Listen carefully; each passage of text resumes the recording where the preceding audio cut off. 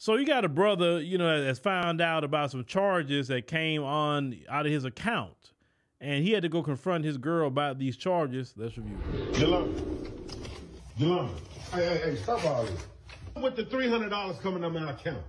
Talk to me right now. And I've been helping Dante while he locked up for me. Dante? Yes. Your ex? Your ex? And my friend of 15 years. What? Well, ho. First of all, why is you sending your ex $300 of my money every week, Yolanda? He don't have nobody to help him right. That's a grown man. What the hell you mean? Hold on, $300 a week, $1,200 a month. Boy, I mean, what in the hell he buying out of commissary? You know what I'm saying? Like, you sending him $300 a week of somebody, your boyfriend's money.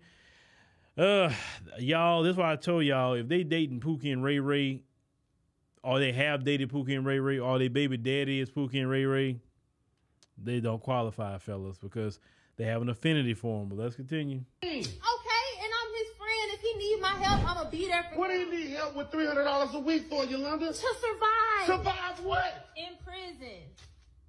What the? Wait, what?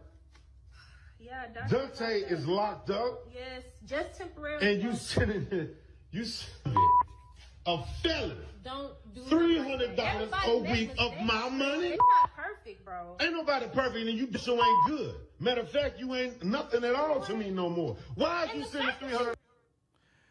Okay, so first and foremost, she ain't your wife, so she shouldn't be having access to your accounts like that. So, guy, you messed up, straight up messed up. If she, you know, was sending $300 of the money she earns to him, you found out, you still leave her. But the fact is, it wouldn't have come out your pocket, because what kind of crap is that? You want your current man to pay for the dude, and trust me, the only reason she dealing with this dude is because she waiting for a homeboy in jail to come out so she's gonna be with him. Like, boy, that's some craziness, right? But I always tell fellas, like I said on this other video, you have different levels to access, right? You know, it's kind of like you go sign up on a website and say, for this level, you get this kind of access. For that level, you get this access. For this level, you get this access. So, you know, you got your girlfriend level. You know, that's not all the access. That's just very minimal access. She don't get access to your bank accounts. She don't get access to your credit cards. She don't get access to nothing. Nothing financial.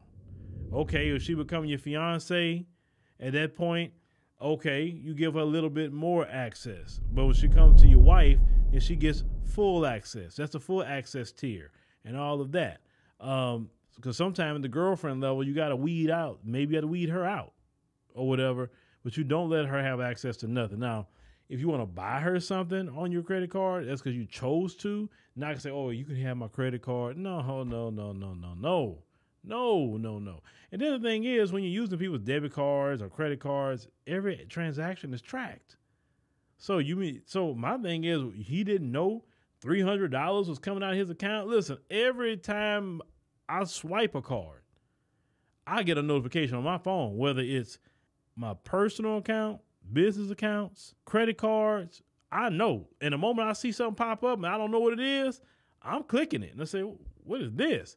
So that's his fault for not having notifications turned on his phone from his bank or credit union. That's his fault. Or credit card company. It's just that simple. Turn your notifications on and you may have lost 300, but you wouldn't lost 12. Some of y'all dudes, man, y'all need to man up. Yeah, these women have access to your money like that. Hell no. She ain't your wife. But let me know what y'all think about what happened in this situation. Have any of you brothers dealt with this? That you find out your girl is sending money to a jailbird? Let me know.